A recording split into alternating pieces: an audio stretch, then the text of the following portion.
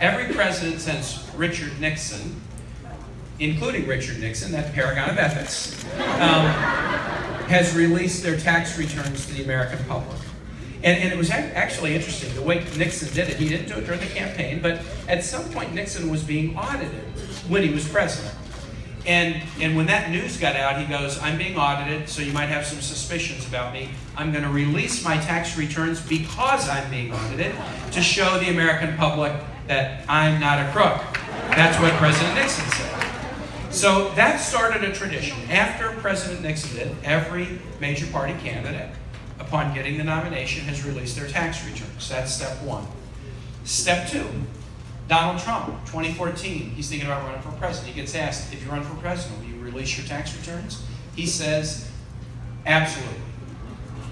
No ifs, no ands, no buts, no, well, if the other person does this or that, or if I'm not under, no, he's absolutely going to release them. First promise he made in the campaign, first promise he broke. Third, okay, now we're in the campaign. He's breaking his promise. He's not releasing his tax returns. He says it was because he's being audited. That has nothing to do with it. In fact, if you're being audited, maybe there's more of a reason we should see your tax returns, okay?